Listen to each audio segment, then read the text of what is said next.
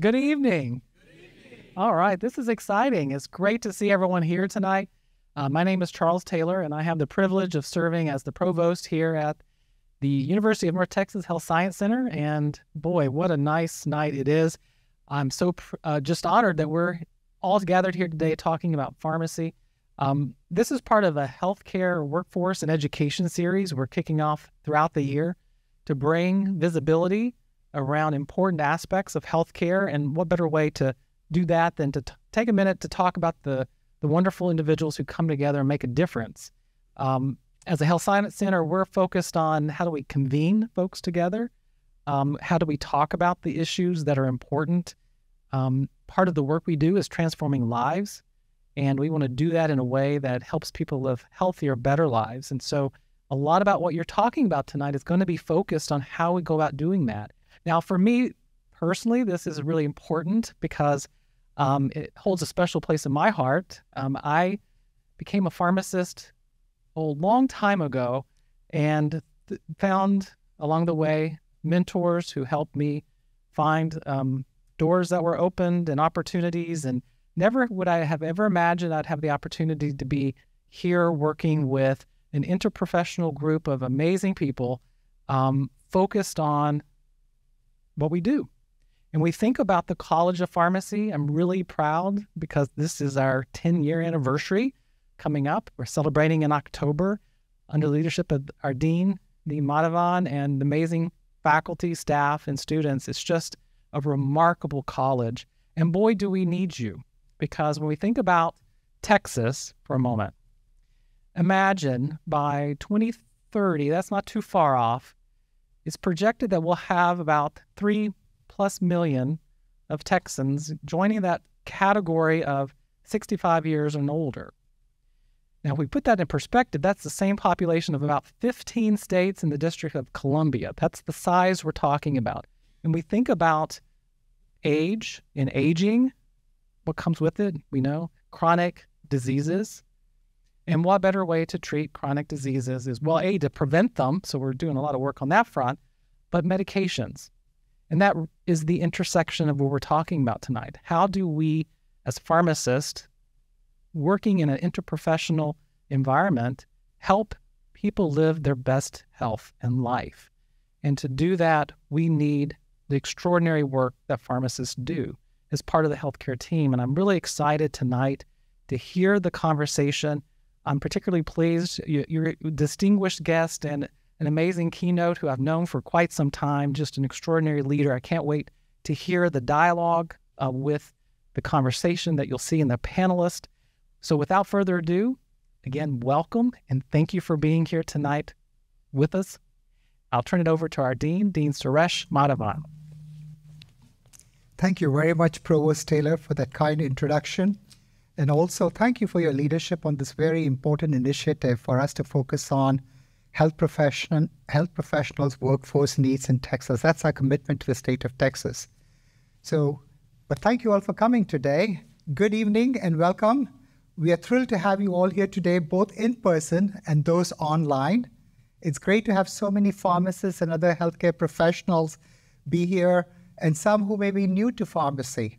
So to set the stage first, I would like to paint the picture of the important role of pharmacists in our society. In the United States, there are about 325,000 pharmacists and about 26,500 pharmacists in Texas. To become a pharmacist, individuals complete a 4-year Doctor of Pharmacy or Ph.D. degree, preceded by 2 to 3 years of prerequisite undergraduate coursework. They must also pass licensing board exams. Some pharmacists may pursue specialization through postgraduate residencies, fellowships, or other programs focusing on clinical practice, research, or other areas of professional interest. The traditional roles of pharmacists in community and hospital settings are well known. However, less well known but very important are their contributions to healthcare, such as in chronic disease management, with people living longer and developing multiple chronic diseases, 80% of treatments involve medication use. Collaborating with other healthcare providers, pharmacists play a vital role in optimizing medication regimens, monitoring disease progression, and promoting self-management to improve patient outcomes, reduce costs, and improve quality of life.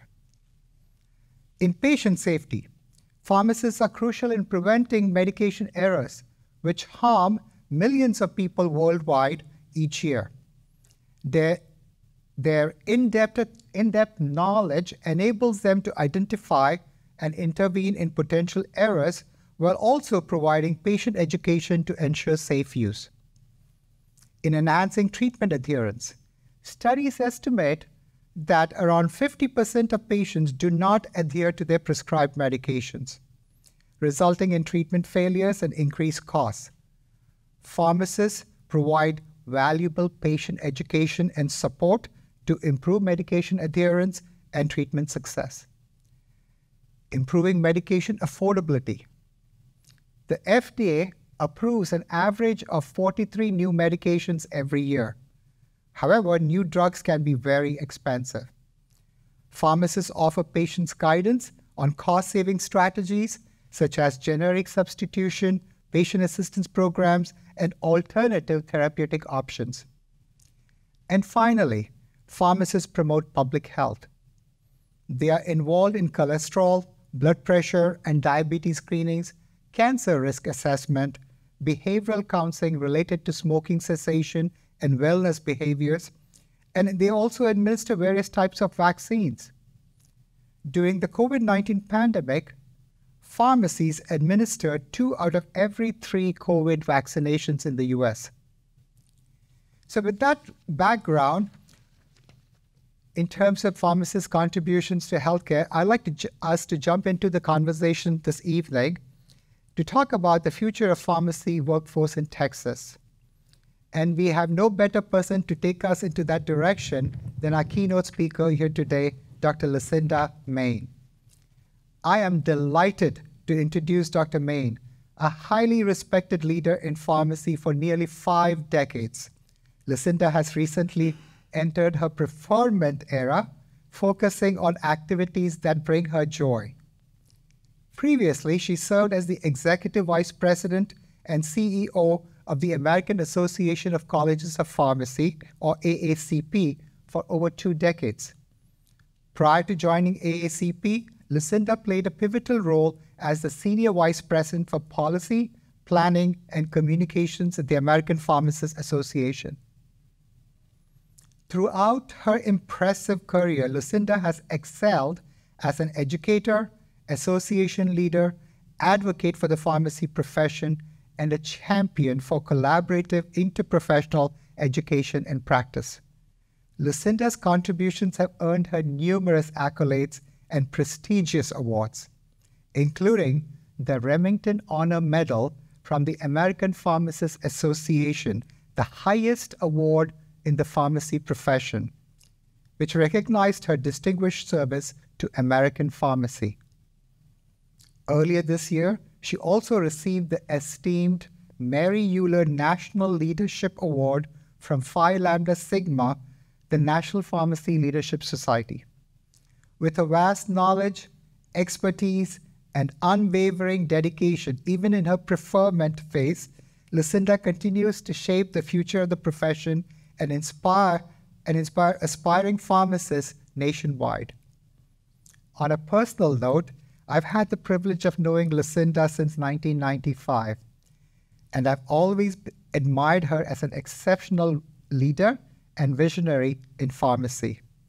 Please join me in welcoming Dr. Lucinda Main for her presentation titled Dynamics of the Pharmacy Workforce, Challenges and Opportunities. Thank you. Thank you, Sheila.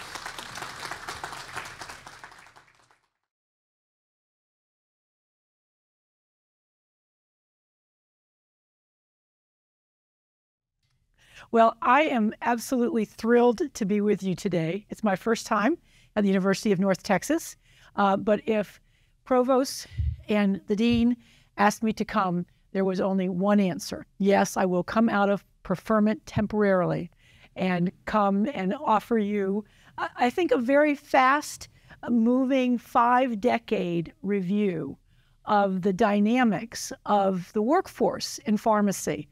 There were a lot of different ways that I could have approached that. And when I'm making a presentation like this about something I'm really very passionate about, it whirls around in my head for a while. And then I finally sit down with a piece of paper and I say, well, how are you going to cover 5 decades in 30 minutes? And so I'm going to do it 10 years at a time. I have just 2 objectives. I hope everybody leaves, no matter what your baseline is today, with a deeper understanding of some of the factors that have influenced the supply and the demand of pharmacists over time. But my challenge to you at the end, we still have work to do. We are at what I call the last mile of the transition that we have been working tirelessly for 50 years or more. But we need more agents of change. So where do we start? And usually this phrase out of the APHA Code of Ethics that was in place until 1969 earns a gasp when you say that pharmacists should never discuss the therapeutic effects of a physician's prescription with a patron or disclose the details of its composition. When I first focused on that, I was just absolutely appalled. And I thought, well, I would never have come into this profession if that had been the Code of Ethics at the time, which of course it wasn't. But then as I thought about it a little bit more, the armamentarium of drugs that actually worked in the 20s, 30s, 40s, up until brand name pharmaceuticals came into the market, and we still didn't know the mechanisms of action in most cases. Placebos were not uncommon. And so, of course, it was against the law in Alabama to put the name of the drug on the label even. But fortunately, things have changed. So I entered pre-pharmacy at Auburn University in 1974. And it was a really pivotal time in pharmacy education. First of all, my class was the first to be 50-50 women and men, which was a remarkable shift that has obviously continued on to this day. But there was a federal program to bolster the funding of health professions education. It was called capitation funding. And you had to do some specific things in pharmacy to be eligible to receive capitation dollars. And one of those was, and of course, almost every school of pharmacy at that time was offering a bachelor's degree in a total of 5 years, 2 pre-pharmacy, 3 years, P1, 2, 3. And I can't tell you how many hours I spent in chemistry lab, physiology lab, et cetera, pharmacology lab. But I had 2 pharmacotherapeutic courses. And the only reason why I had 2 quarters of pharmacotherapy was because the capitation required a school of pharmacy to hire a clinical pharmacist to bolster the therapeutic component of the curriculum, because people were just beginning to recognize the things that both of the previous speakers mentioned about the complexity of drug therapy and the fact that we have to work harder to get it right, to make it safe and achieve the outcomes that we're looking for. There were a growing number. Those crazy Californians had gone all PharmD in the 50s, right?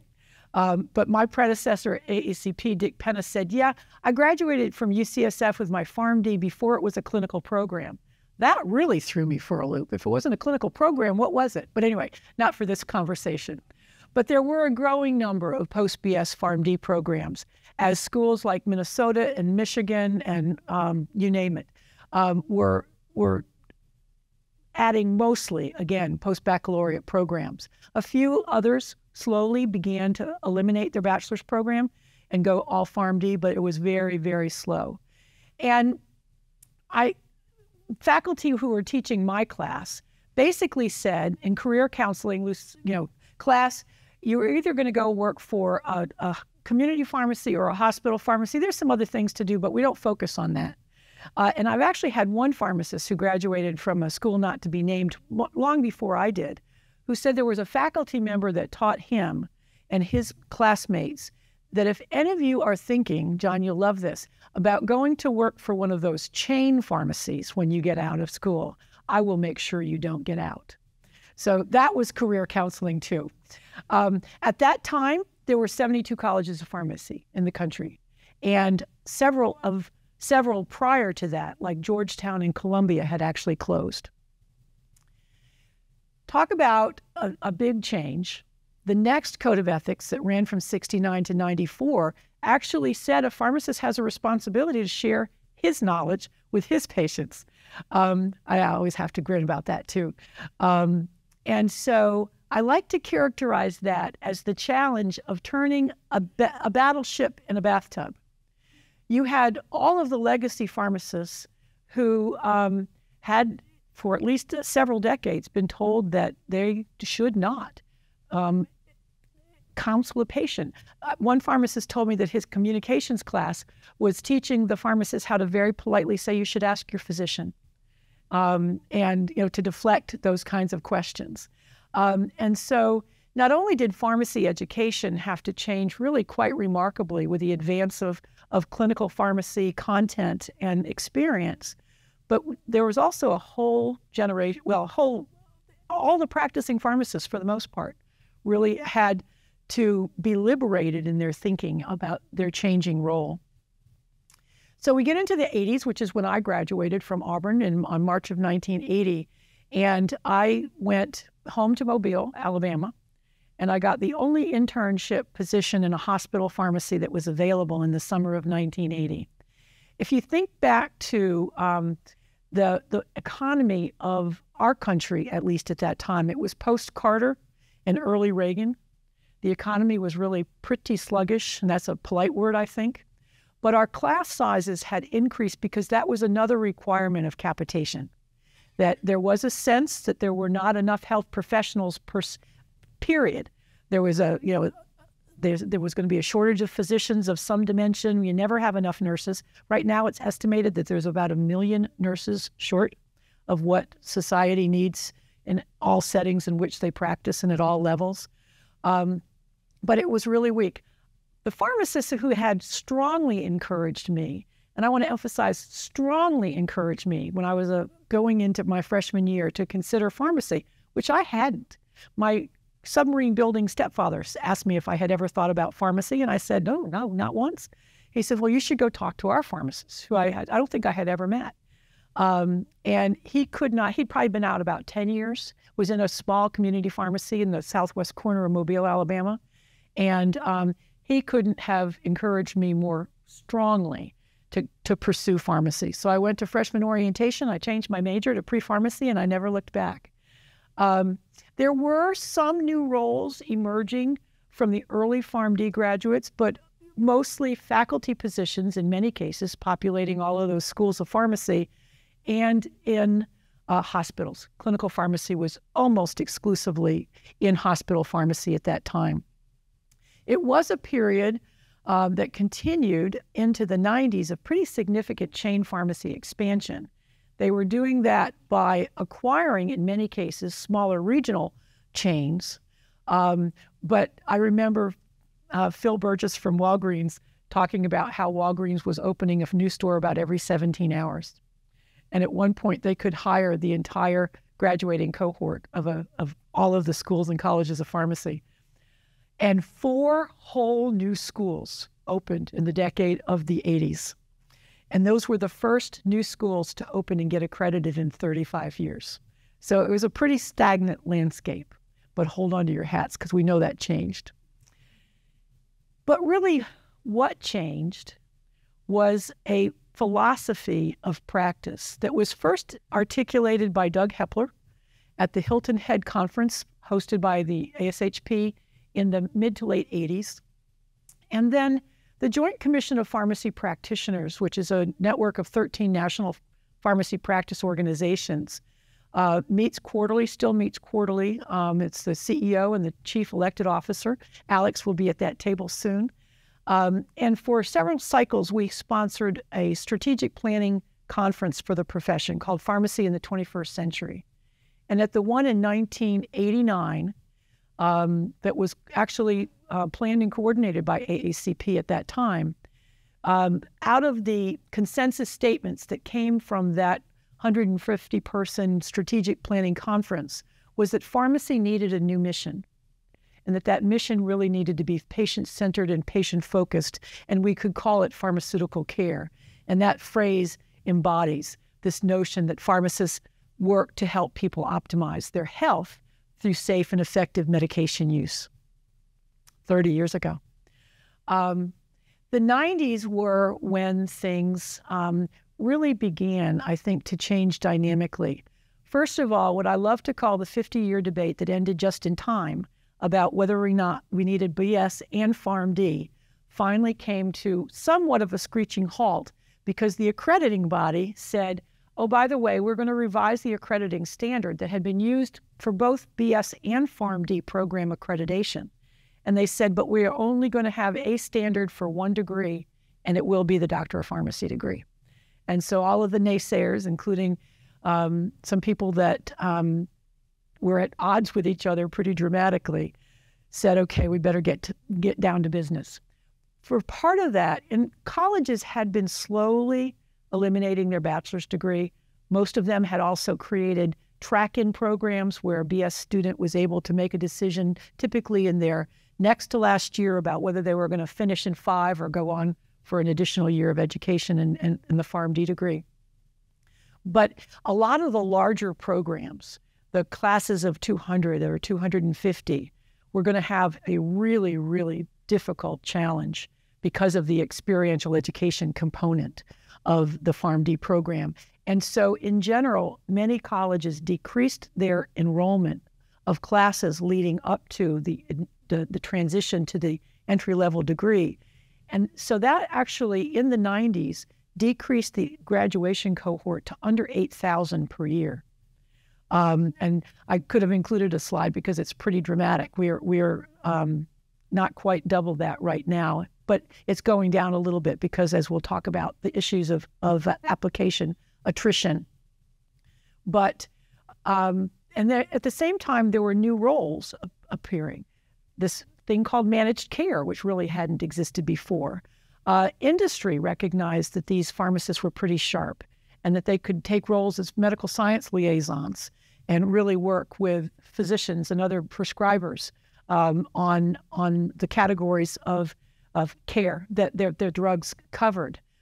And so you began to see a dramatic increase in demand, and with that, salaries began to increase. I should have told you that in March of 1980, well, August, after I did pass the NAPLEX exam and stayed at that hospital until I went to graduate school, I was honored with that fabulous salary of $20,000 a year, and which is exactly what pharmacist Dart had told me. You go to school for 5 years, Lucinda, you get out and you make $20,000.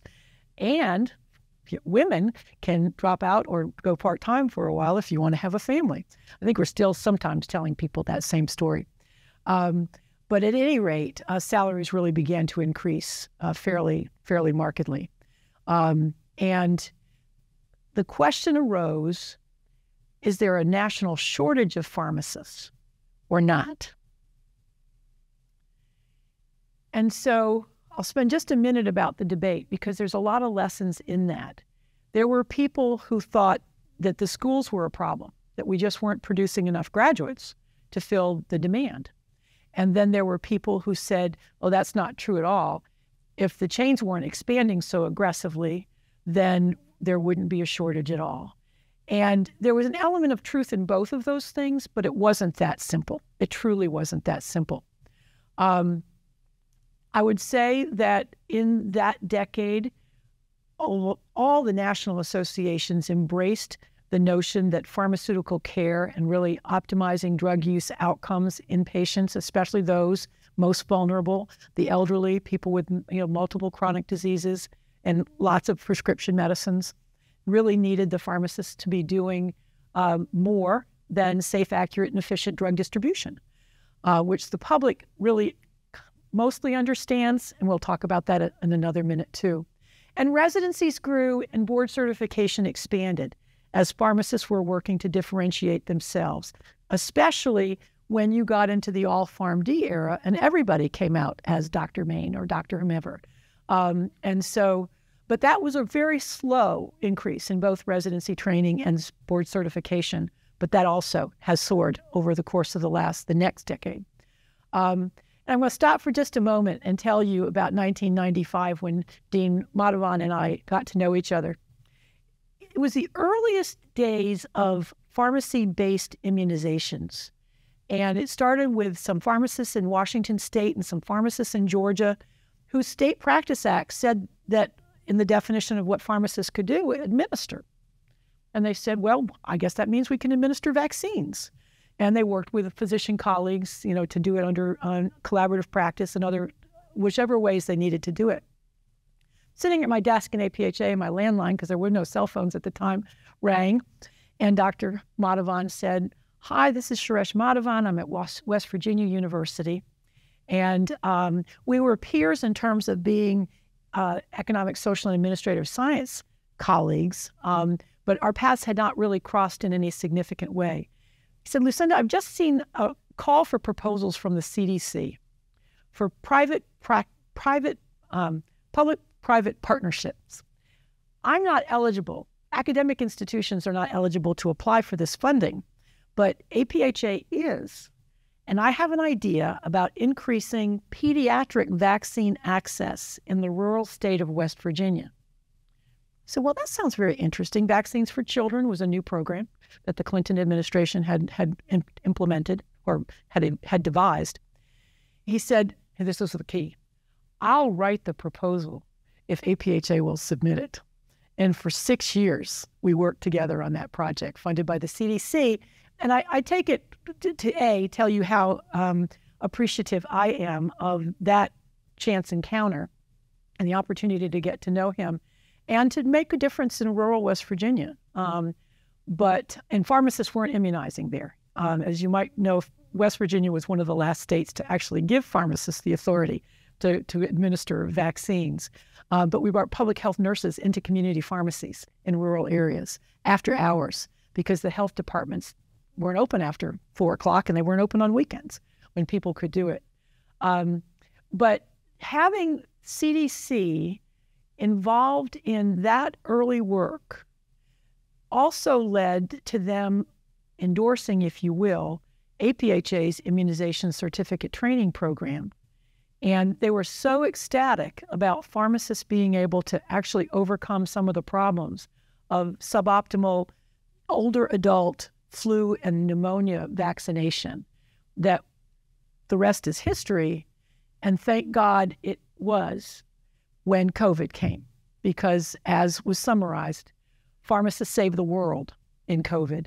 And if we had not achieved universal approval for pharmacists to administer vaccines and see that expanded markedly in the emergency prep time. And this is data that's been published in the Journal of the American Pharmacists Association by John Grabenstein, where he went out to try and collate lots of different data sources to see if he could quantify the contributions that pharmacists made just in the period from February of 20 to September of 22. We know that pharmacists have continued to administer COVID vaccines, do tests, now, test and treat Paxlovid. And so the story continues. And it was a marvelous time just from my perspective as an association exec.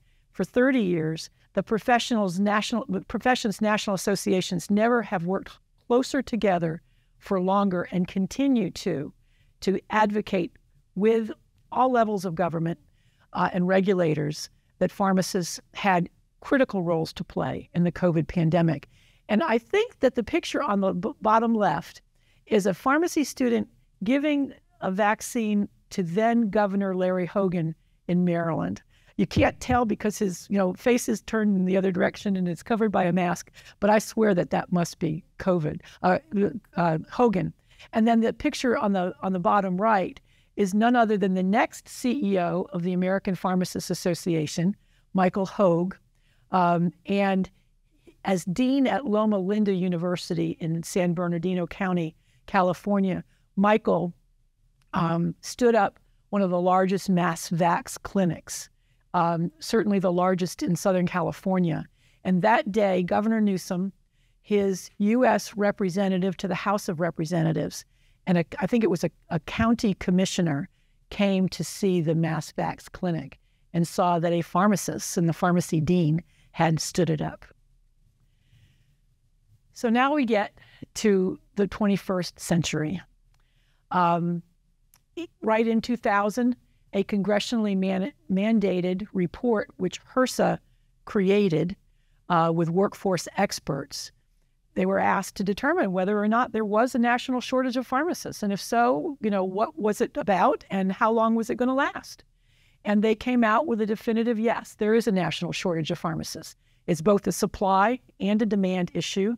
The demand is increasing because of the aging of the population, the increase in coverage of prescription drugs, ultimately including in the first decade in Medicare, and more drugs and drugs to treat more diseases more effectively than ever before.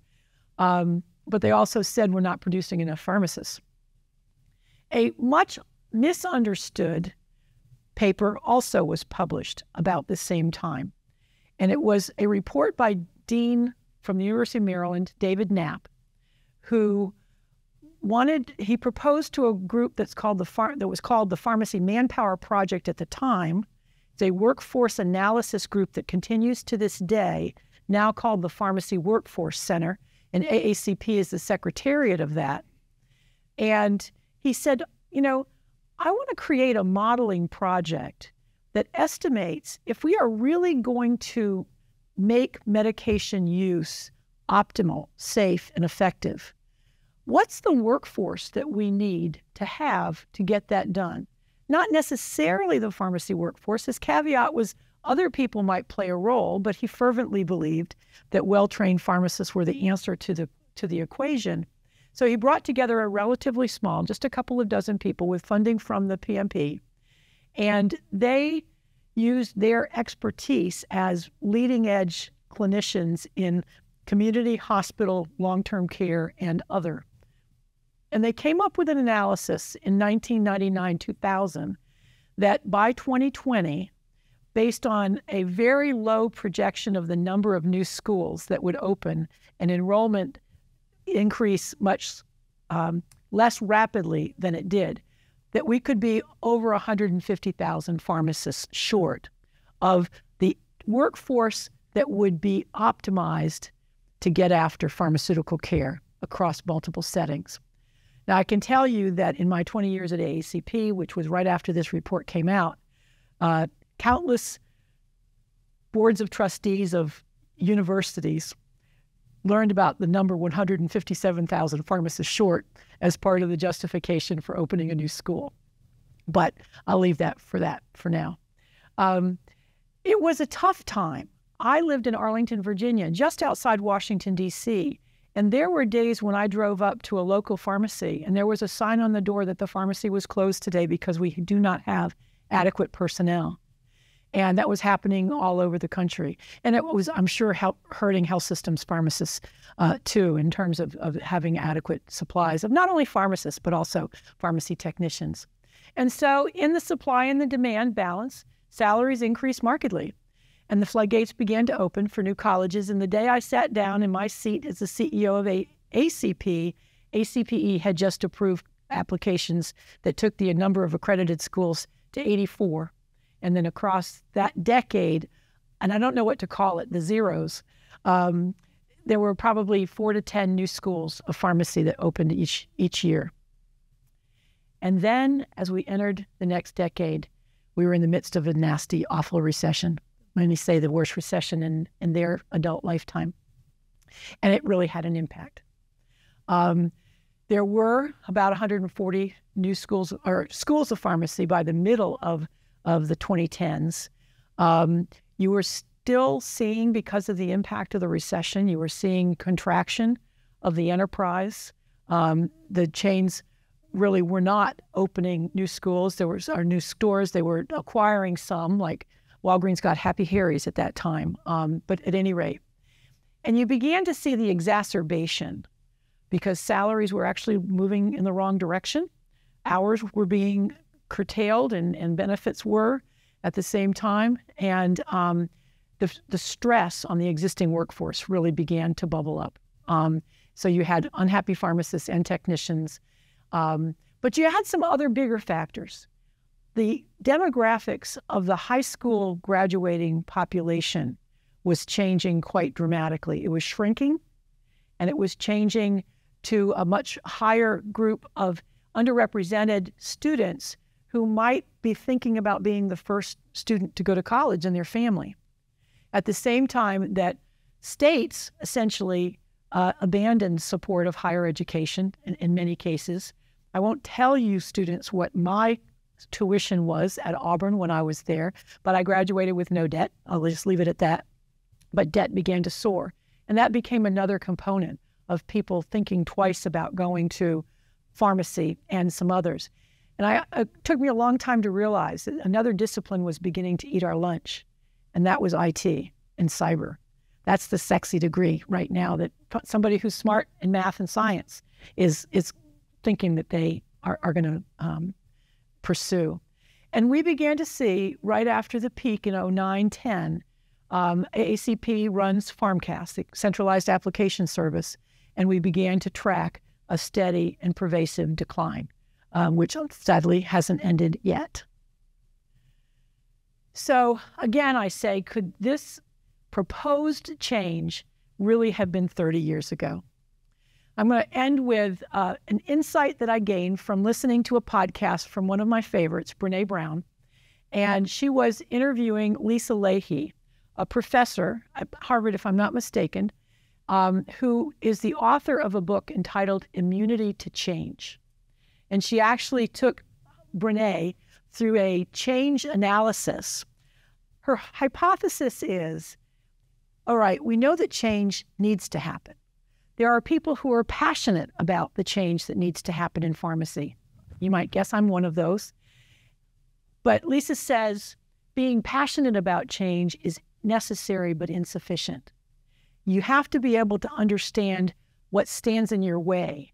What are your obstacles to change? And what is it we can do to overcome them? And so I began to think about, what were our obstacles to progressing in the manner that the profession had been professing for over 30 years. Certainly, there are legislative and regulatory issues, but I would tell you that those are not gone, but we are making remarkable progress in terms of scope expansion, state by state by state.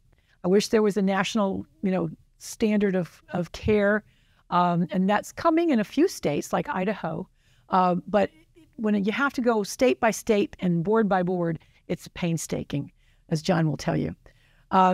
We know that as soon as expansion is articulated to a state legislature, the medical community comes in droves and says, oh, no, the nurses did it to us, and we're not going to let anybody else do it to us again. But I think one of our biggest problems is the public really doesn't know what a PharmD graduate is equipped to do. And we tried to do some public relations, a fairly substantial public relations initiative that, of course, had to be curtailed at the pandemic because nobody wanted to hear anything about anything but COVID. So we did talk about COVID and vaccine confidence. But anyway, I think the last three are the biggest ones. Our financing system in healthcare writ large is abysmally broken, and it is more than abysmally broken in pharmacy. Bill Apple, 50 years ago, said that pharmacists should be paid an adequate compensation for the cost of the drug, the actual cost of the drug that goes into a prescription, plus the filling of that prescription, but that there should be separate and additional reimbursement for any patient care service that pharmacist was providing. And that it's emerging. I was telling John about Sam Andreg, who is the innovator of a HIT solution called DocStation. He's just down the street in Austin, Texas, although I know Texas is big, so it's not down the street. It's a plane ride away. And he has begun to introduce some medical billing solutions for pharmacists to actually be paid real money and getting paid by commercial insurers as well. So we are there. And I think pharmacists aren't sure in all cases about exactly how well prepared they are. In some cases, it's because they haven't had the chance to use their education. And I'm not going to go through all of this, but it's just a little bit of evidence that we have made progress. I want you to know I am optimistic to the core. I do believe that we are in the last mile, and that's a tech term for how hard it is to get the last mile of an IT installation actually into your home. We're in the last mile. And I think COVID helped the public understand that pharmacists can and should be doing more, and that we are truly the most accessible health professional. So I'm going to close with a gift. And some of you already may know the term ikigai. It's a Japanese term related to happiness and longevity. And I heard it presented by a physician who was doing a keynote at a clinician well-being meeting I attended in April. And yes, it was something I preferred to be doing. And it's the intersection in a Venn diagram of what you love, what you're really good at, what the world needs, and what therefore you can be paid for. And I adore this idea. And it occurred to me that I have been privileged in my 50 years in pharmacy to basically always be working in my ikigai space. And I think that as educators, as clinicians, we owe it to ourselves to really spend some time thinking about this. And how can our students enter practice understanding their ikigai and how to achieve it? And so with that, I thank you.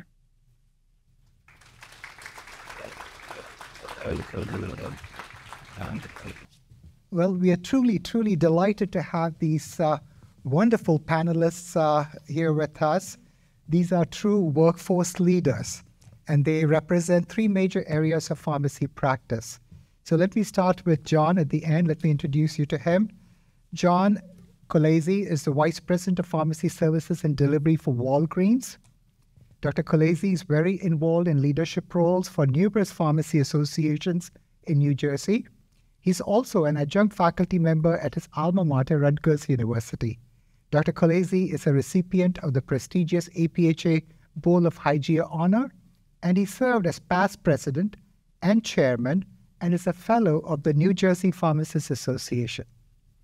And sitting in the middle is Dr. Carter High. He is the current president of the Texas Pharmacy Association and co-owner of Best Value Pharmacies, where he is Director of Legislative Affairs and the pharmacist in charge at the Rome, Texas location.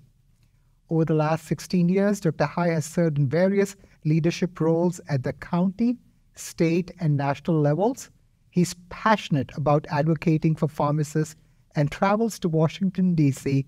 every year to advocate for pharmacy. And sitting closest to me is Dr. Alex Warkey. He's the Director of Pharmacy Services at Houston Methodist Hospital, a 950-bed academic medical center where he and his team have implemented innovative technologies to enhance efficiency and safety in medication use processes. His dedication to professional service has spanned 2 decades, including his current role as president-elect of the American Pharmacists Association. So thank you for being here and welcome, gentlemen.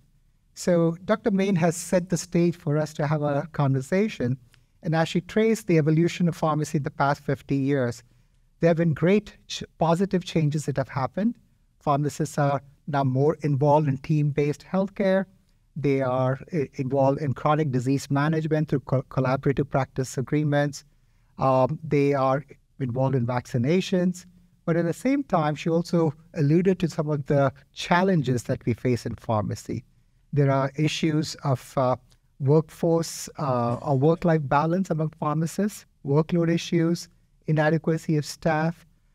There's been a decline in job projections related to pharmacy. And as she also pointed out, we are seeing this decline in applications to pharmacy schools. Given your respective areas of practice, could you just comment on, well, how do you summarize the changes that are happening and your thoughts on those changes? I can start. Sure. And it was a great lead in your presentation. I was thinking as I sat there 25 years ago, I took a course in the history of pharmacy. and you summarized it all in 30 minutes, which was great. I had a whole semester.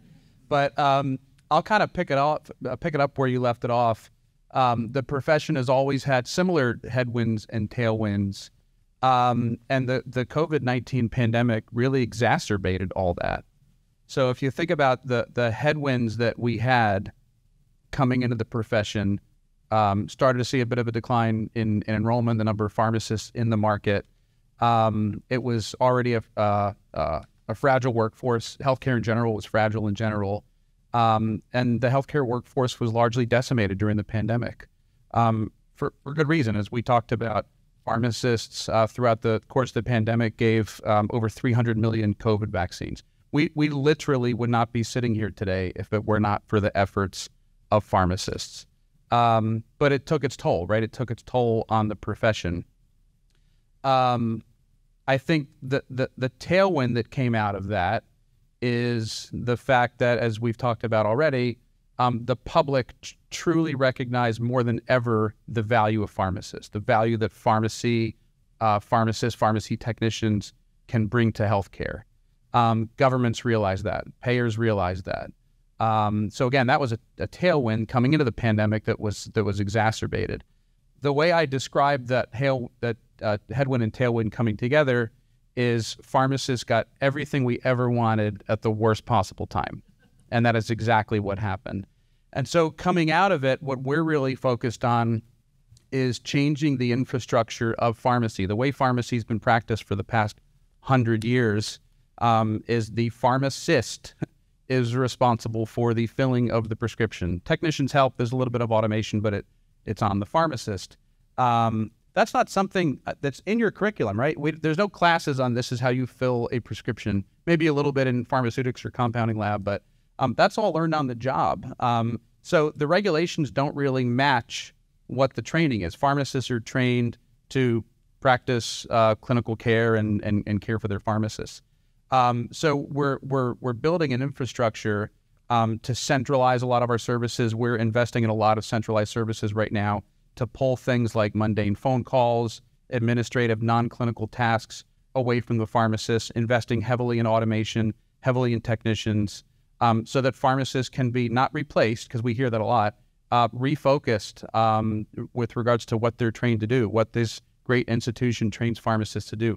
And payers are lined up to pay for that. Payers are lined up to pay for those services, but we've got to pull those administrative tasks off of them. That's the only way we can move forward. So that's what the majority of the work we're doing right now at Walgreens is focused in those areas. Yeah, Lucinda's presentation was awesome. John, you're spot on. I think, with chain pharmacy versus independent pharmacy, we're aligned in a lot of avenues on that. One of the challenges that we're having right now with, as Lucinda said, the healthcare system is drastically broken. A lot of that comes down to the payment models, and from an independent pharmacy perspective, it has to do with a lot with these middlemen that are in between, the patient and the provider that get in the way and suck money out of the system, so to speak. So that's something that's definitely needs to be addressed. And there's a few ways that we're doing that in the independent world. And one of the things that we've switched kind of to, yes, you have the filling aspect, and John's 100% right. We have, and me being a president, being an advocate for pharmacy legislative initiatives for the past, 4 or 5 sessions, which in Texas, we have a session every 2 years. So it's 10 years of me being down at the Capitol and 10 years going up to Washington, D.C. It takes a lot of energy and effort to convince them. We have a lot of rules that are, for the intents purposes, archaic. They're held on to and they need to be let go. Whether that's from older pharmacists or legislators or just the system itself, we need to change that and change that model because it's stifling us from being able to do what we need to do to take care of patients. One thing that we are doing in the independent sector that we'll probably talk a little bit about later on, but I'll preface that, is that we're trying to find ways for efficiencies using technology as one.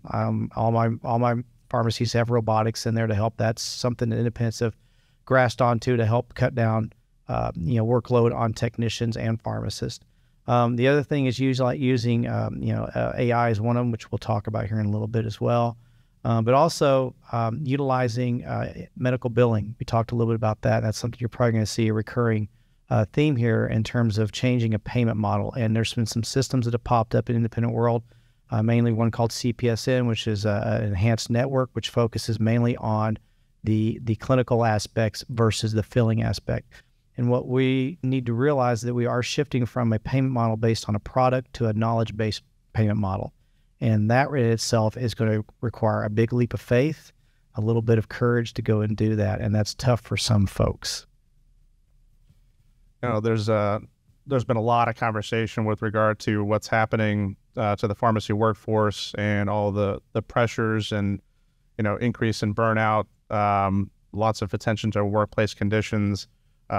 Certainly hospital pharmacy or health system pharmacy is not immune to those challenges as well. Obviously, you know, saw a lot of great work done by our pharmacy staffs during the COVID pandemic, whether it be, you know, immunizations, the administration of therapeutics, you know, lots of, I mean, we changed conference rooms into infusion sites, you know, for a lot of monoclonal antibody infusions within our institution.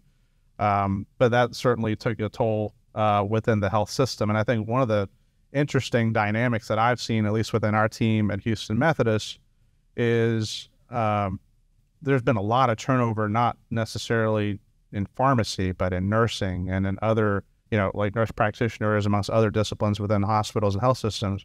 And what's been interesting is that pharmacists have always been valued for being critical thinkers and problem solvers. And that's certainly their identity within our hospital and health system and health systems across the country. The challenge with that is that now they're also taking on additional responsibilities within the healthcare teams that they work in. They actually know the continuity with the patients that their surgeons, their physicians have been working with, let's say in transplant, for example. In a lot of transplant centers, there's been a lot of turnover in the nurse practitioners and the transplant coordinators that work with these patients.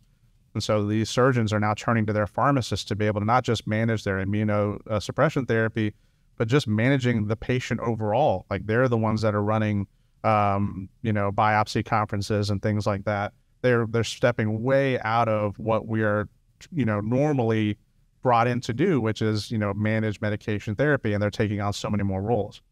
The downside to that is that because of those increased responsibilities and that increased workload, and not necessarily a subsequent increase in labor and FTEs, then all of a sudden, you know, other opportunities like an industry like MSL positions become a lot more enticing because they get to use their knowledge and may have a better sense of work-life balance and work-life integration.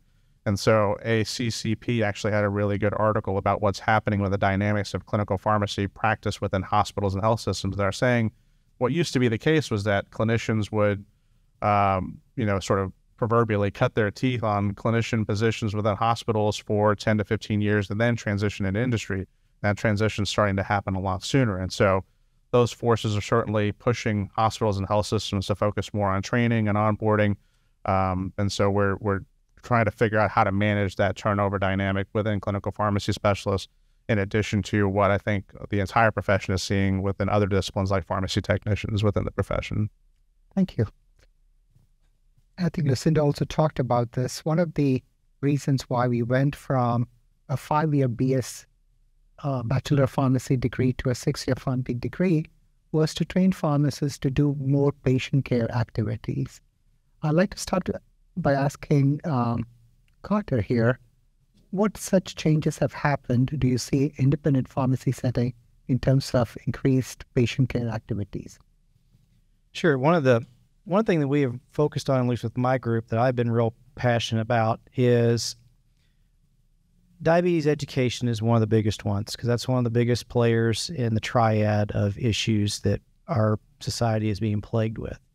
So we're trying to work in our settings to have collaborative practice agreements with physicians, and also through medical billing, such as through DocStation, which we actually had one of our most successful payer events with DocStation recently. Actually, so that email came across yesterday. To get paid for diabetic counseling, stuff that we can do as it stands right now with the current laws. And that has been, for me, for an individual that is always looking at the bottom line, and you're going to hear a repeating record out of me in terms of the bottom line. Let's be honest, folks, you're not going to be able to practice pharmacy if there's not any money coming in to be able to sustain it. So that's where I focus on, is how can I sustain that? It's great that I can help a customer out, a patient out, but how can I sustain that model? So one thing that we've been focused on is diabetic training, diabetic education services, and being reimbursed for that at a very fair rate. So you're getting away from a product reimbursement to a knowledge-based reimbursement model. That to me is a nice, great step that we're trying. Other ones we've been doing is asthma care for patients to show them how to take their asthma medication. Revolves heavily around synchronization, making sure they're getting it picked up, because it doesn't do any good to pick up their SABA or their LAVA, their long-acting inhaled corticosteroid to help them out, prevent any flare-ups. It doesn't do any good if you're not monitoring that. So that's why I say we have systems in place, AI technology, to help monitor those kind of things.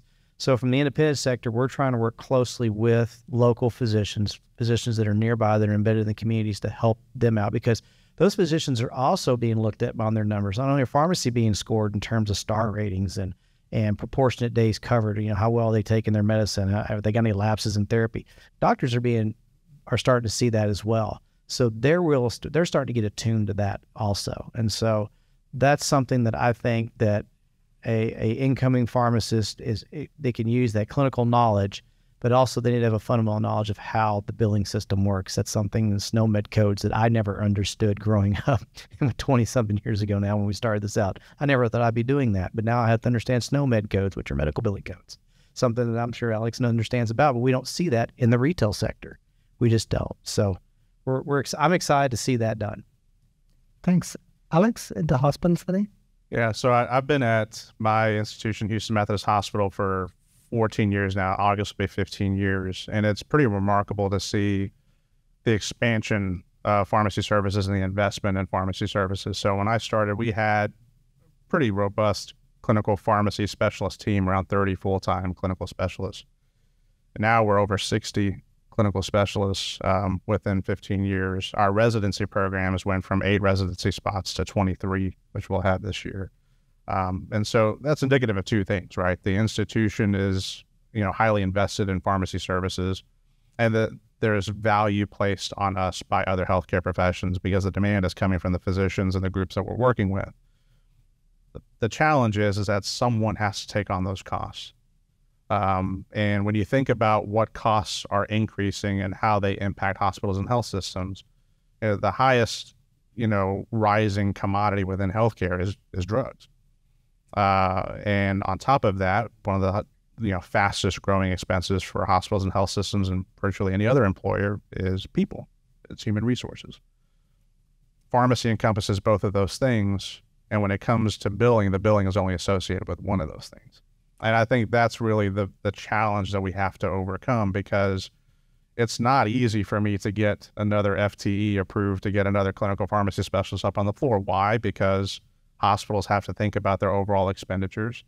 And so their call or their ask to me is, well, how do we bill for their services? And I'm like, you tell me. That's something that we've been actively working on for a very long time.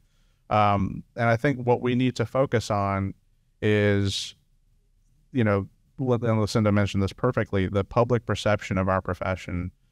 They've gotten to see a great deal of what pharmacists can do through this pandemic, and we really can't let a crisis go to waste.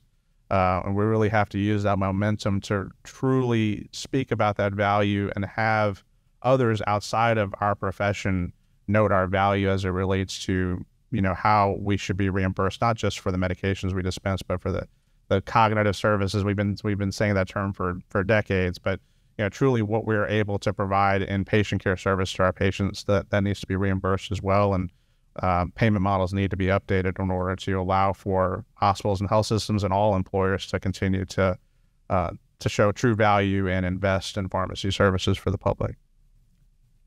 John, the next question is for you. We have seen the healthcare system go from a fee-for-service model to value-based reimbursement system.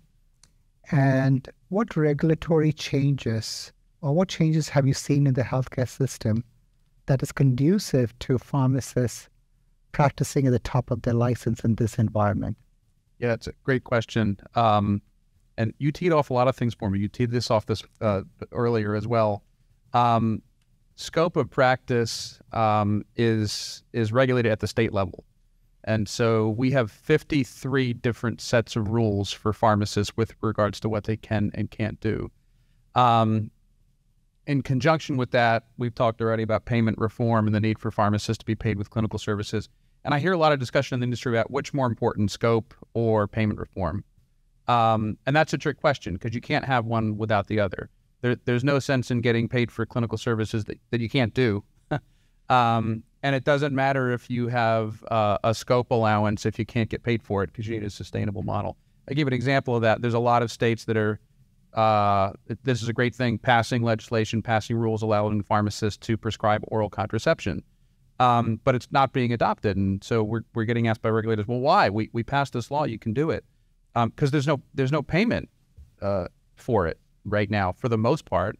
If a pharmacist prescribes an oral contraceptive, they have to evaluate the patient, they have to prescribe it, they have to follow up with them, but they're still just getting paid however many couple of dollars they make on the birth control script, right? And so pharmacists aren't going to do that if it's not sustainable. They can't pay their bills and put dinner on their table. So you need both in parallel, and we are seeing movement, but we need to have both. The second thing I'll say to answer that is we talk a lot about what regulatory change we need to give pharmacists more to do. I look at the flip side of that. We need regulations passed to take things off of pharmacists' plates. So if we continue to add things to pharmacists' plates and we have these challenges with payment, well, who's going to fill all of the prescriptions that are needed to be filled across the country? And so we're seeing a trend, not fast enough in my opinion, to allow for pharmacy technicians to do more, or allowing for more automation, for more centralized services, for the use of AI in filling prescriptions. You need to take things away from traditional pharmacist duties in order to enable them to practice at the top of their license and actually conduct clinical services. Alex, you want to comment on that, the hospital setting? Yeah, no, I completely agree. From a, obviously technicians are the lifeblood of our operation in virtually all pharmacy practice settings. And so when you think about what a technician does within a hospital practice, obviously preparation of medications, not just, non-sterile preps, but sterile preps as well. We also have check tech in the state of Texas. And so we're able to employ technicians to help check medications beyond the first dose that's being dispensed for patients. And we employ both of those things in addition to a lot of technology. I do agree with John's point in that, we need to look at technology and embrace it, not necessarily see it as a threat. I think a lot of the conversations surrounding artificial intelligence is that, is this going to replace individuals? And, one of the things that I've always thought is that, there's one thing that artificial intelligence can't replace, and that's emotional intelligence, right? And I think when it comes down to what individuals and what practitioners offer in the pharmacist-patient relationship or the practitioner-patient relationship is the ability to connect with those patients and to be able to provide, truly what is at the top of their license, which is, professing the knowledge that they have about how to make the best use of those medicines and how to get better as they deal with an ailment. In order to be able to do that, to facilitate that, we have to leverage technology, and we have to be willing to transition roles that may have traditionally been seen as pharmacist roles to those that are capable and trained to provide those services. And that includes our pharmacy technicians. And those are conversations that we need to continue to have and to adapt as it relates to pharmacy practice. Thank you. My next question is a question of great importance to academia. And I think we've seen the proliferation of pharmacy schools in the past 30 years. And there have been concerns about whether we are producing a surplus of pharmacists. Yet at the same time, we also see that there are some places where it's difficult to hire a pharmacist. We've seen companies offer bonuses to recruit pharmacists. Recently, we saw a major department store raise salaries for pharmacists to assist with retention of pharmacists. Speak to the issue of job growth in chain pharmacy, John, and then I'd like Alex to speak to that in terms of job growth in the hospital setting. Yeah, the answer to that is a short answer, and yes, the demand is there. The demand has not gone away for the need for pharmacists.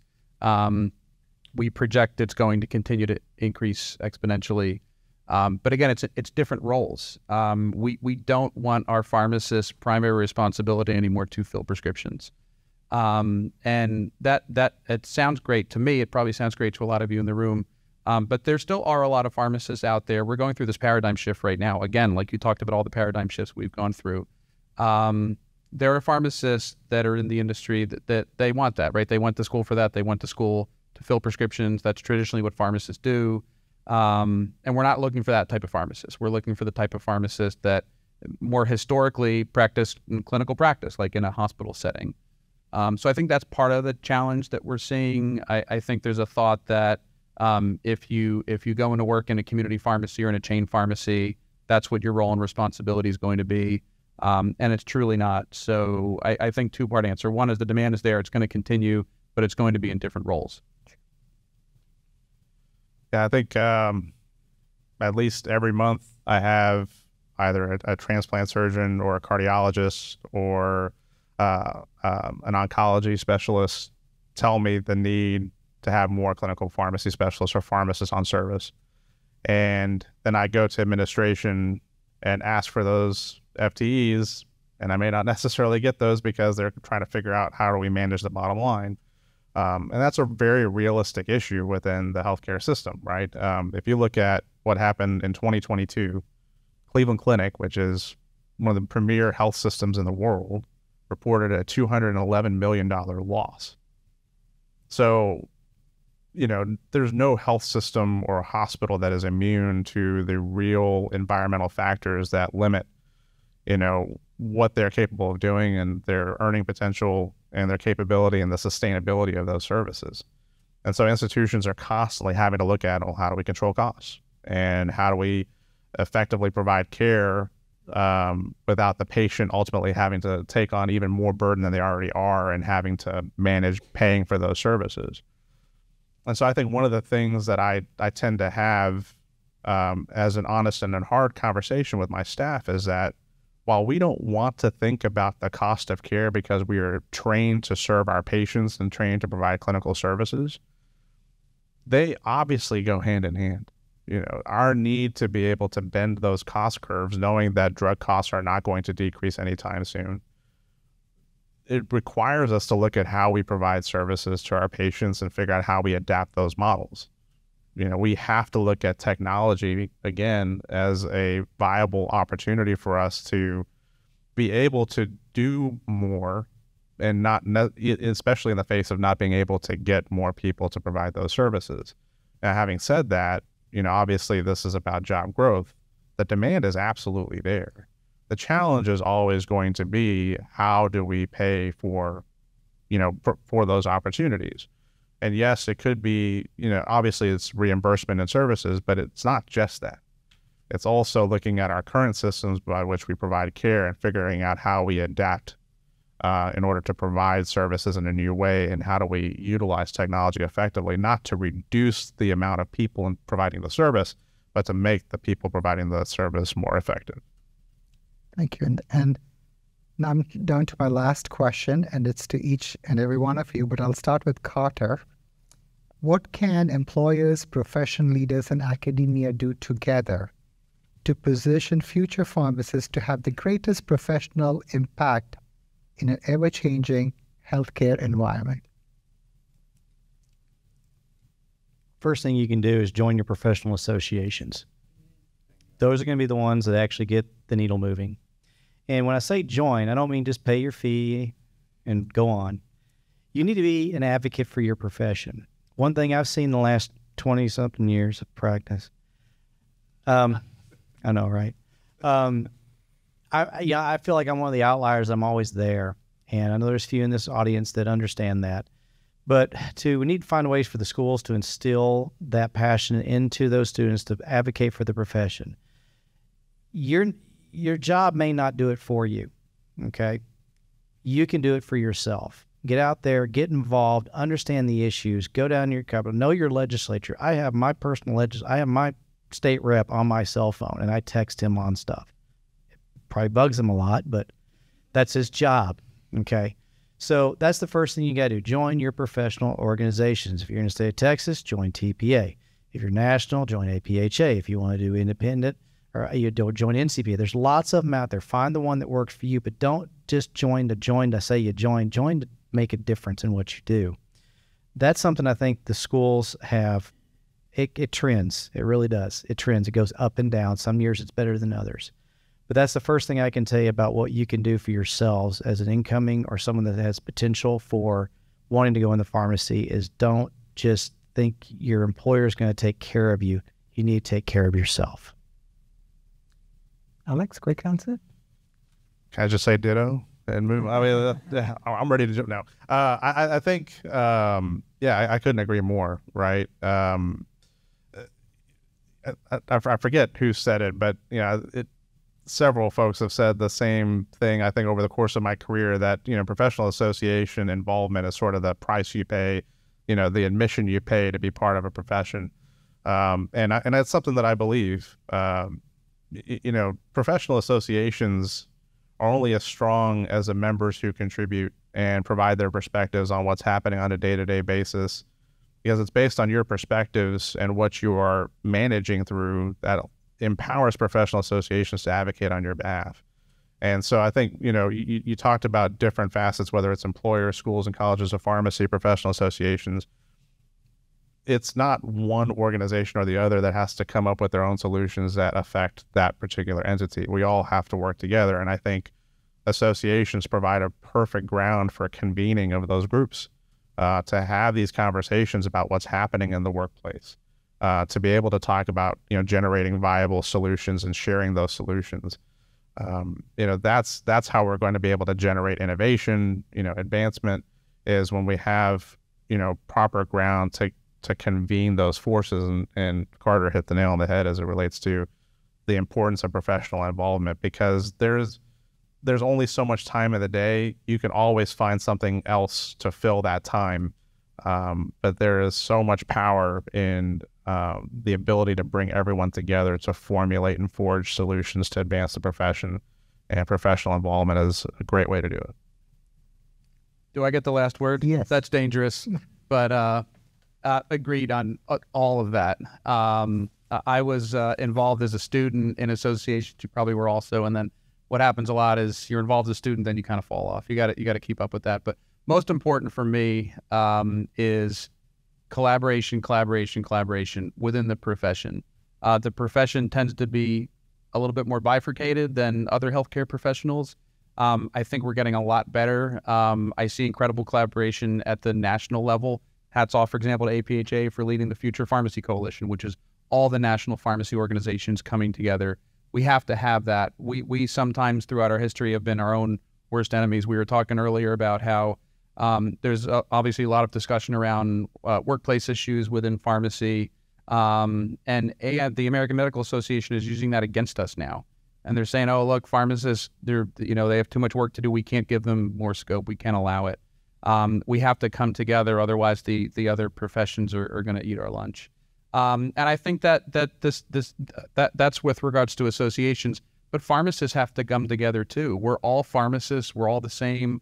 Don't kill me for this, Alex, but there's a lot of swirl out there right now that we shouldn't even use the term clinical pharmacist. Not because clinical pharmacists don't do incredible work. They do unbelievable work. They paved the way over the past 40 years for what we're doing right now. But for the same reason, we don't use the word clinical physician or clinical dentist or clinical nurse. By default, they're all clinicians. And so we have to define ourselves as just pharmacists. We shouldn't have a differentiation between a retail pharmacist and a clinical pharmacist. We're all pharmacists practicing using the full scope of our training. Amen. Completely agree. I didn't upset you. Okay, good. Not at all. I completely agree. They're going to fight out in the hall. So, gentlemen, thank you so very much. That brings us to the end of this first panel discussion, and you've been very informative, and you've also been very candid, and we appreciate that very much. Please give them a big hand.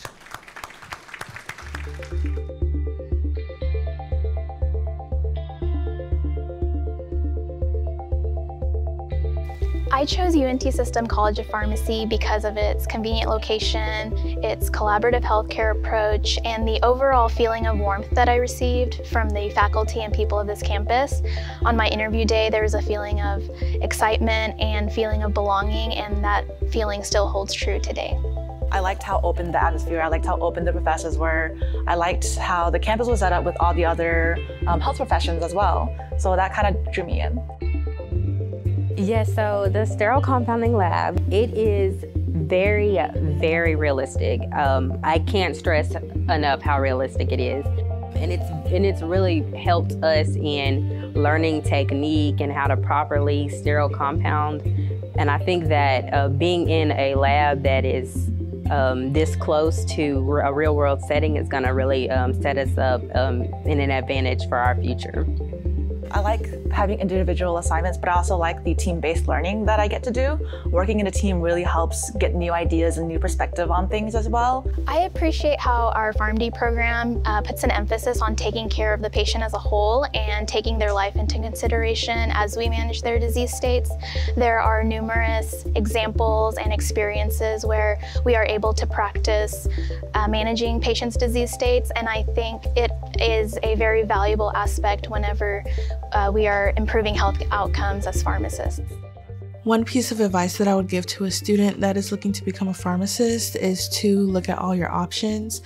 There's not just one way to be a pharmacist, which is the way that most people think of. There are so many other things that you can do, like working with children, working with the elderly, even working with cancer patients. So I would take a look at your options, see what you're passionate about, and see what is a right fit for you, because there's so many avenues that you can go down in pharmacy.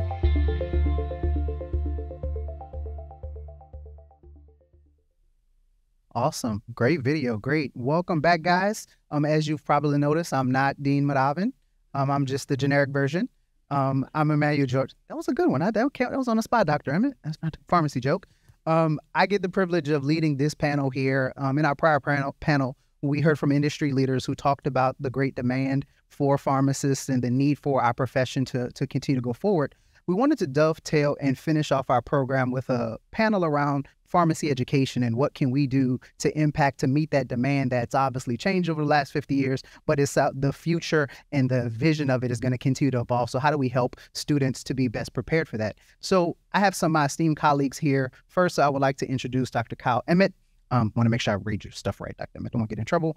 So Dr. Emmett is a professor and our chair of our pharmaceutical science department here at the HSC College of Pharmacy. He received his Ph.D. in chemistry from the UNC Chapel Hill in 2001. Give us a wave, Dr. Emmett. We also have Dr. Meredith Howard. Dr. Howard is an associate professor and chair in our pharmacotherapy department. Dr. Howard is also an internal medicine internal medicine clinical pharmacy specialist. Clinical? Okay. Okay. Just a pharmacist. Sorry, she's just a pharmacist. Don't want the fight to ensue in the hallway. And then lastly, we have Dr. Christopher Knowles. Dr. Knowles is the director of Medicare Pharmacy Operations for Molina Healthcare, who has extensive experience in community pharmacy, but has been with Molina in the managed care space since 2019. And needless to say, the most important thing, he's an alumni of the HSC College of Pharmacy class of 2018. Good, got it right. So since I'm a pharmacist, we're going to work on efficiency. That's our thing. We like operations. So I have some questions that I'd like to share with you guys, but I'll kind of call you out. But again, the questions can very well be for anyone on the panel. My first question that I have, I'll lead it for Dr. Howard and Dr. Knowles. As educators and recent alumni, what do you see as the most important factors in preparing pharmacy students for an ever-evolving workforce that they need to be practice ready for?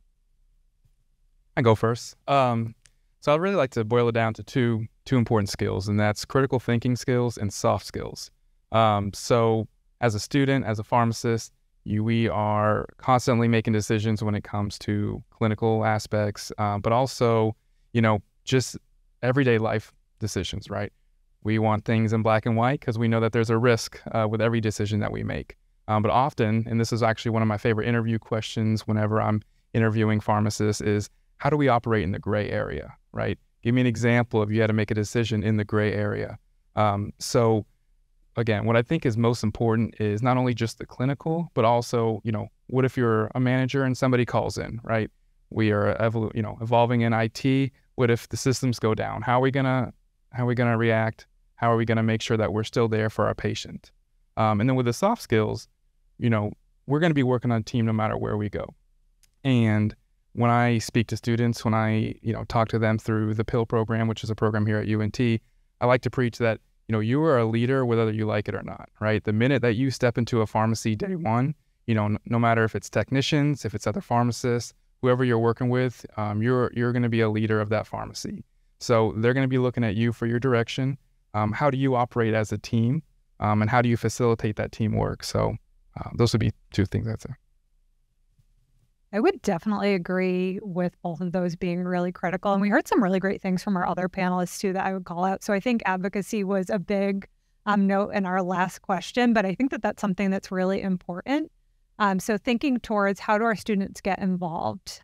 So at our College of Pharmacy, we have 25 student organizations. So not just APHA and, the big ones that you think of, but even the oncology, NCODA, veterinary pharmacy. So really having students get involved so that they can practice what that advocacy looks like, what that networking looks like, and working with their organizations.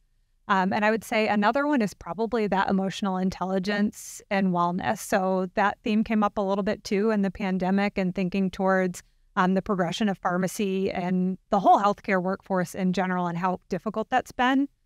So preparing our students to be resilient, to take care of themselves, to take care of their coworkers, to take care of their future students. And we do that in a lot of ways, woven throughout our curriculum, both with our co-curricular program, with different well-being events that we do that prioritize students and mental wellness and making sure that they're able to seek help, have balance in their lives. Because if you can't do that in school, it's going to be really difficult to do that as a pharmacist when you have all these other pressures and patients to take care of and coworkers to work with and also take care of too. Thank you for that. Thank you. There are 25 student organizations. It's about giving students choices, right? Of options of where they want to go. This next question is going to be for Doctors Emmett and Dr. Howard. As we heard, pharmacy is an amazing career choice with so many different options that have proliferated over the decades. How can we best position graduates to compete for positions in that non-traditional lane that we heard a lot about that's proliferating? Yeah, I'll start. I think the short answer is a lot of different ways, but I'll try to expand, right? And so I think there's some obvious things that come to mind, and that's additional credentials, right? So you might think of dual degree programs where a student can pursue another degree in parallel to the PharmD and maybe even graduate at the same time, or at least be on a very accelerated path. So you might think of a PharmD MPH or a PharmD Ph.D. or a PharmD MBA, and many schools are offering those programs, and we are too. But there's also more specialized programs. And so, I'll just speak for some of the things that we're doing here in that regard. We know that some of our students are interested in industry. They're interested in government regulatory agencies, and they're interested in careers in managed care. And so we listened to that and created some different options. So we have, for example, a Master of Science and a certificate program in drug discovery and development, where we're giving students the knowledge of what is that path for the discovery and development of a new therapeutic, all the way from conception up to that filing of the new drug application. And likewise, we have a MS and certificate program in health outcomes research, where students are learning to make evidence-based decisions regarding the cost effectiveness of not only treatment, but of health policy. And then we even have a niche program, a certificate program in pharmacometrics, which is just sort of briefly defined as using mathematical models to quantify the interaction of therapeutics with patients.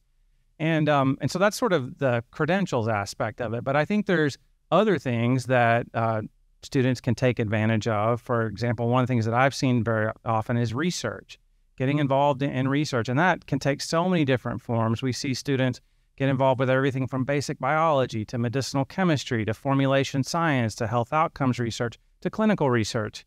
And of course, that helps do things like lead to publications and presentations, and that's a CV builder. But I think even more than that, it's teaching students to think analytically. and to problem solve. And the truth of the matter is those skill sets are transferable to any career pathway, right? And as a faculty member, of course, I love it when students want to do research with a faculty member, but we've also seen that students want the opportunity to do things from a research perspective in the context of a company. And so I think internships are another great opportunity. We're very fortunate here. We have incubator space on this campus with a number of different biotechnology companies. And what we found is they're actually really excited to work with us to create internship opportunities for students. And that kind of real world experience, I think, can be invaluable. And I would add on to that, I think beyond formally training them for these non-traditional career paths, mentorship is probably one of the biggest things. So it's really easy for a student or a future pharmacist to look and say, okay, I see my direct career pathway towards going into the community setting, towards going into the hospital setting. But plugging in students to that future career pathway through their experiential rotations, as well as mentorship. So especially those looking towards industry or that MSL area, okay, how do we line students up with mentors that are in that area to plug them into those skills that they may need to develop on their own beyond some of those formal pathways? So in the fourth year especially, we like to focus on plugging students in with potential mentors to really line them up to those career paths. And sometimes it may be a direct path to a hospital or residency program or fellowship or community setting management. But sometimes it means, okay, let's take that more non-traditional route and look towards industry or research careers. But that mentor is really a lot of the reason why many of us, I think, are here in healthcare and pharmacy, someone who brought us along and showed us the way. And I think that that's something that is really critical. Awesome. Thank you both for that. I want to shine a little bit of a light on Dr. Knowles, if you don't mind. I have two questions for you. Hope you've prepared. Let's do it. But first, so it's been about 5 years since you graduated.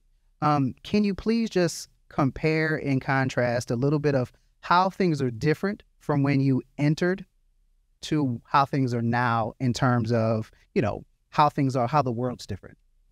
Well, a lot. I mean, as we mentioned, we have 25 student organizations. I think when I graduated, there was maybe 5, 6, 7. So in a short amount of time, they've at the school really evolved with student organizations. But no, one of the things is obviously technology. We've talked about that a lot. Not only in the operational space of many careers, many jobs in pharmacy, but also the ability for students to learn about different careers paths and the non-traditional, as you will, career paths they can go on, and search, managed care pharmacists or, research pharmacists, and get so much information now than they did, even 5 years ago.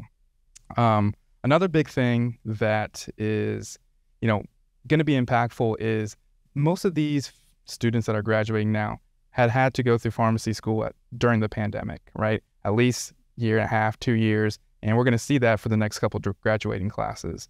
And the biggest thing that I think about for these students is, that time in pharmacy school is very valuable.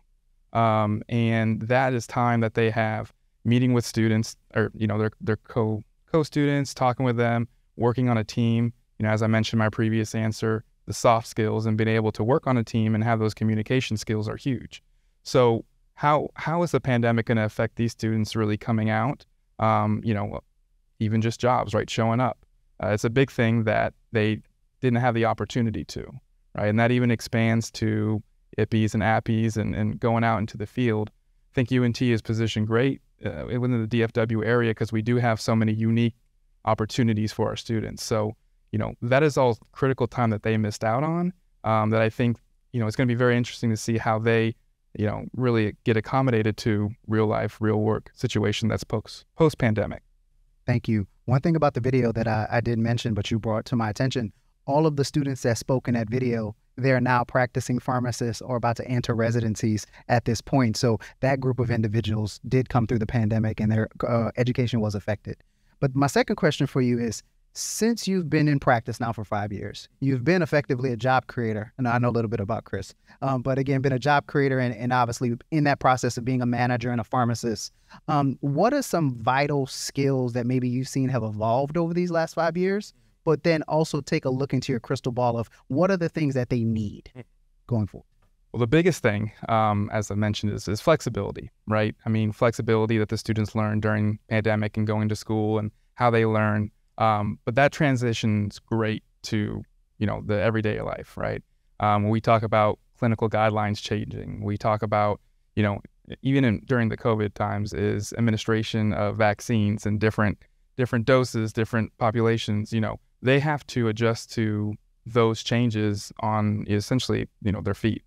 And that affects their everyday job operations, right? So if you have a pharmacist, if you have a student that can be flexible and, one day the guidelines say this, well, next day guidelines say something different. So depending on your environment that you're working, you're going to need to change something that you may be used to doing, 8 hours a day, 40 hours a week. For pharmacists, probably more. But, and so that's key, right? And the same thing, like I mentioned with critical thinking skills is, again, IT equipment goes down, staff calls out, you have interdisciplinary conflict. You have to be flexible in those situations to, again, make sure that you're there for the patient, which is ultimately what we're there for. Awesome. That's an amazing answer. This question will be for the panel. So in our prior panel, we heard about what employers are doing, what practice needs to do to impact our profession. As we sit here as educators and alumni and experiential preceptors, what do the colleges need to do to prepare our students for this evolving, to be written part of our profession that has, again, is evolving, changing as we speak? How do we position ourselves to best help them? And you guys can draw straws. I'll go. It occurred to me while I was sitting up here that I'm the oldest member of this panel. So it's wise. Well, I don't know about that. So the thing that comes to my mind, maybe I'll use an illustration. I get the pleasure of teaching in our hematology oncology course, and I get to teach as the medicinal chemist. I get to teach the drugs, and I have this one slide. I update it every year, and it sort of shows a graph of all the new approvals of kinase inhibitor drugs. And so you'll have to ask my students if it's a pleasure for them or not. Some of them are here. They might not agree. But, when I first taught that to the very first graduating class here, it started in 2001 with the approval of Gleevec and then moved forward. And I think there was maybe, 20, maybe. Like last semester, I think there was 67, something like that.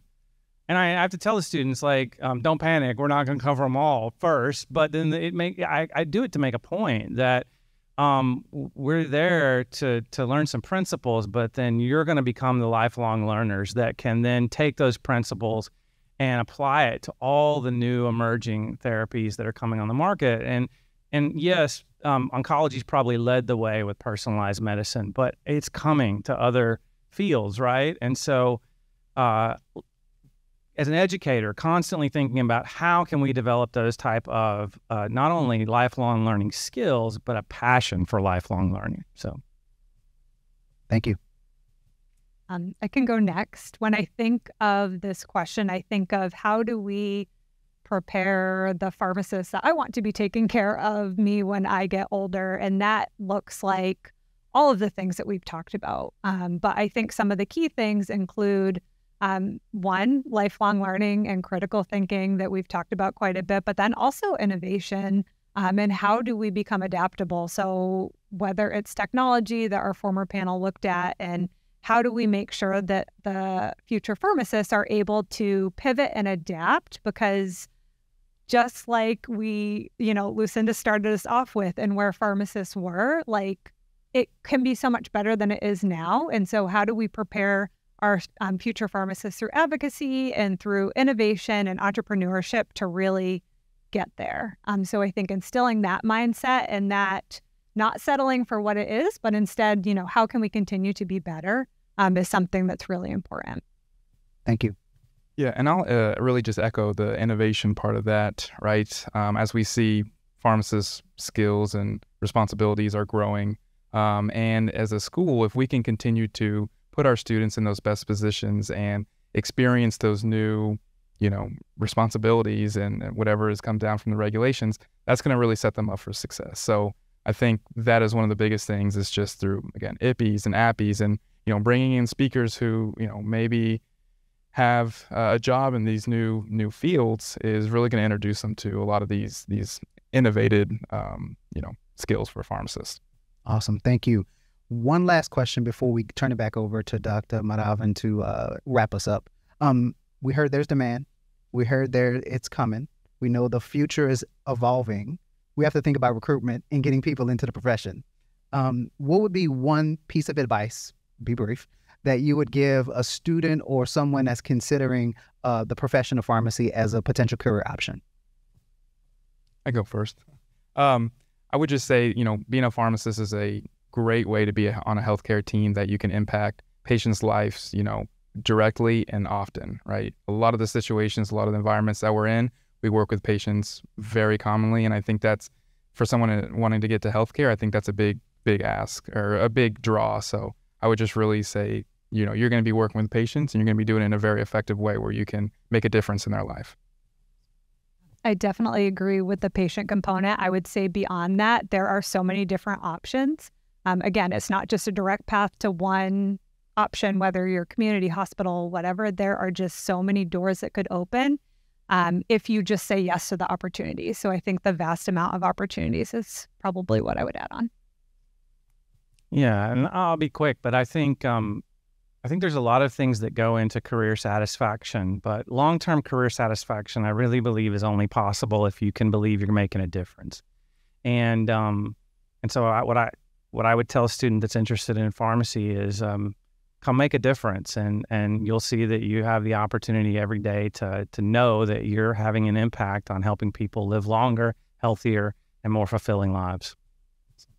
That's good, man. That's commercial. We should cut right there. Awesome. Well, I want to thank all of you for helping with this discussion. As we wrap up, turn it over, Dean. Thank you very much, Dr. George. I appreciate it. And I want to bring this program to a close. But before I do that, I really want to express my heartfelt gratitude to all of the distinguished speakers and presenters and my colleagues here who have spent this time talking to us, providing us with so much information about the pharmacy workforce. Some of you have traveled very long distances to be here.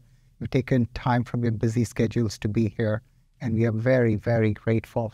I also want to thank all the people who have worked very hard behind the scenes, and we have a lot of them from our college, and I'm very grateful to you. Please know that you're much appreciated, and you are in our hearts. And finally, I want to thank all of the audience who are present here. Some of you are here, some of you online. Thank you very much for sharing this evening with us. I hope you found this information very helpful, enjoyable, and you are better informed about the need for pharmacy workforce in Texas. And with that, I want to say good night and have a wonderful evening.